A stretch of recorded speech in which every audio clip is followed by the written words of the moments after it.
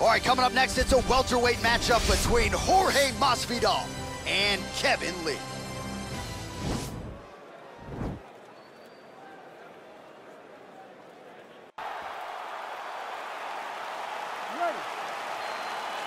You ready to fight?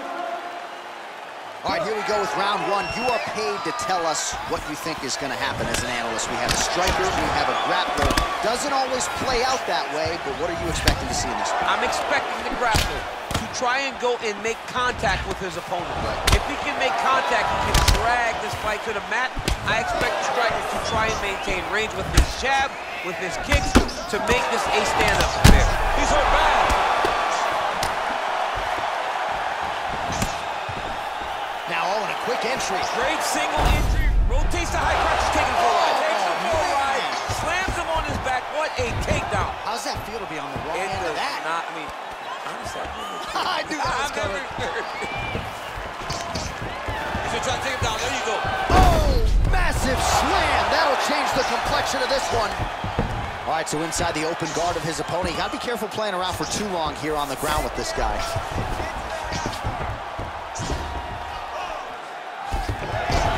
Yep, and he's got him secured in the half guard now.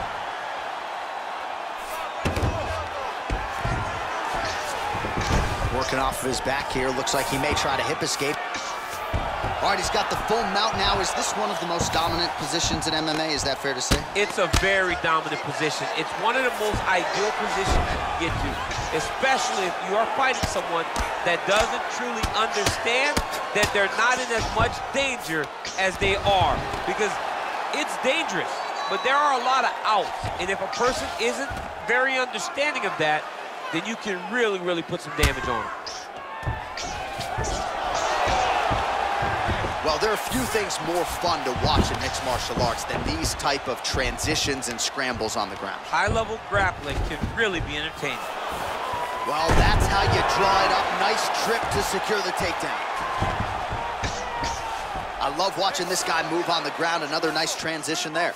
Such a high-level grappler. You don't see that very often.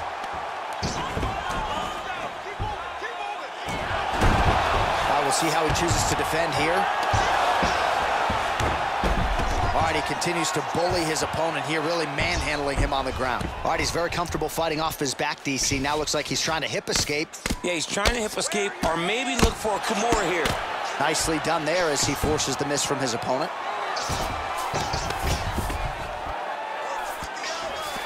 Now into his mouth. Oh, he postured up there, gained some valuable separation. And now the ground and pound starts. All right, well, both fighters pretty comfortable on the ground, DC, but you got to be very careful hanging out here for too long if you're his opponent. Well, he's in a compromising spot here, DC. You got to figure out a way to get back to your feet. All right, he's got side control here, DC. You know, he's got a lot of different submissions in his arsenal once this fight gets to the ground. Start round two now, DC. Jorge Masvidal versus the Motown phenom, Kevin Lee. Ooh, blocks the shot. Head kick. Oh, He's hurt. Serve him up. Go get him.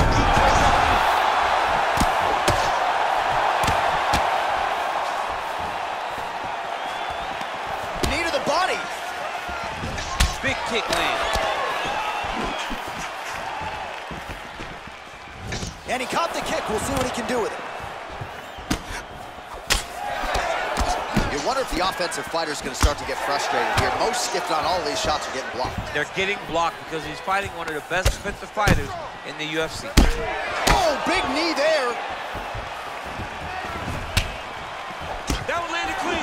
And now he lands a combination.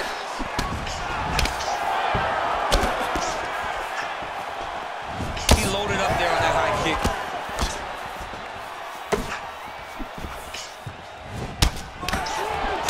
Guys landing big shots. Hook is there again. An uppercut later. Oh! 34 total strikes have now landed for Kevin Lee. Well, it's still connecting on a pretty good clip, DC. 45, quick entry here. Nice single leg entry, rotates the head outside to high ground. Nice big takedown. What a technique, what a takedown. Great high impact skill. You could feel the canvas reverberating here at the broadcast. I mean, right there, boom, boom, boom, boom, boom, boom, boom. It's like me running anywhere, John. That's right.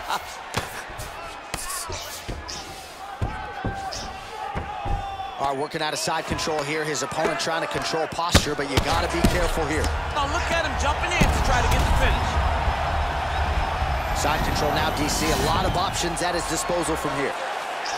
Well, you know, I don't like the gi very much, but I have an appreciation and a healthy one for these type of transitions. You can tell he's been in a gi at some point in his life with the way that he moves so freely. I'm skipping jiu-jitsu next week, too.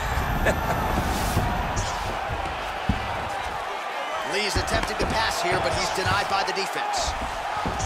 Oh, nicely done there as he escapes back to his feet. Takedown defense holds up. Well, he was a little bit lackluster in round one. You can't say the same here in this second round. He has really picked up the pace, an uptick in the aggression and the output, and starting to find his range here in the pocket. Liver kick, if you take those kicks, it's gonna shut your body off. Oh, and he lands a punch there. Good connection by him on that. Great connect, so fast, so accurate. And watch the ability to land anywhere. And his opponent in a lot of trouble now. That was Cain Velasquez's punch of choice. Every time he lands that overhand right, he hurt people bad. And this guy has his opponent hurt very bad. How about those 5 minutes?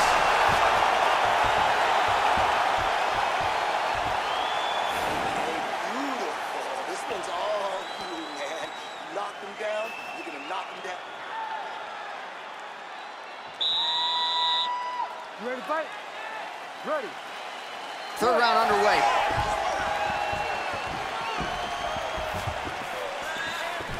All right, single collar tie now. And there comes the separation now. Oh, stuffs the takedown without issue. Well, he hasn't really showed any signs of slowing down tonight. He continues to connect. Oh, huge elbow! A lot of top pressure being applied here. Well, anytime you are in a ground fighting situation with this fighter, you're potentially playing with fire. Pretty good ground and pound by him here. He told us on Thursday he needed to be more effective in these situations. Certainly effective tonight. Many people have gone away from this style of fighting. This man has embraced it, and you are seeing why he's one of the best that we've seen do it in a long time. Oh, and he escapes up to his feet. Very nice. Game break gets caught with that punch. He'd be wise to get those hands up. That was a beautiful hook. It landed perfectly, and it hurt his opponent very bad. Jeez!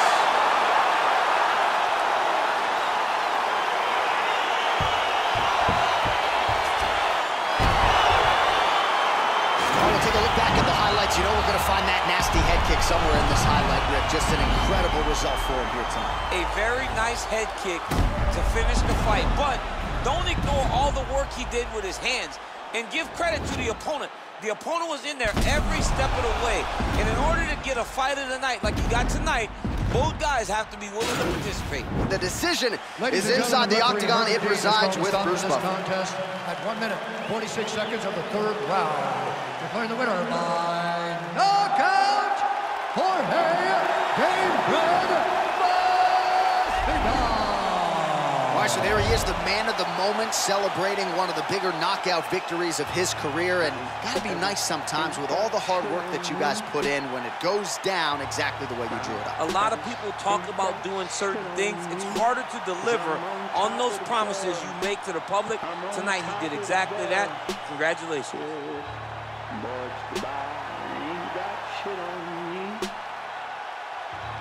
Touch the sky, but you ain't got shit on me.